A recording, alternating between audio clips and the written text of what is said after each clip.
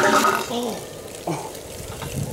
know encouragement's hard to find. I've tried along the fine line, searching with blind eyes. I know my mama tried, so I don't blame her a bit for the fact I started running wild. Maybe gangster rap made me a troubled child. Back when cats and baggy khakis had me in a ton of fights.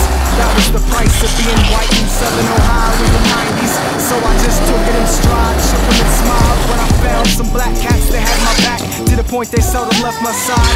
Did a lot of dirt, it wasn't right, but we taught that small town being unified wasn't a crime, wasn't nothing to mine, it wasn't theirs. We shared more than hip-hop in common, we shared pride.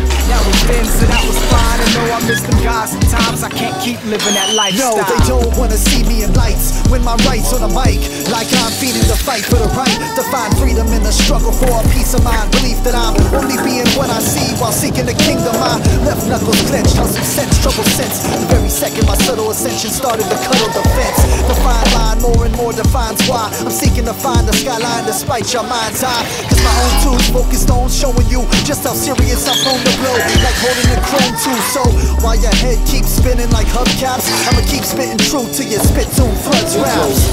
Weed, crack, guns, smoke, 4 elements to make your MC choke.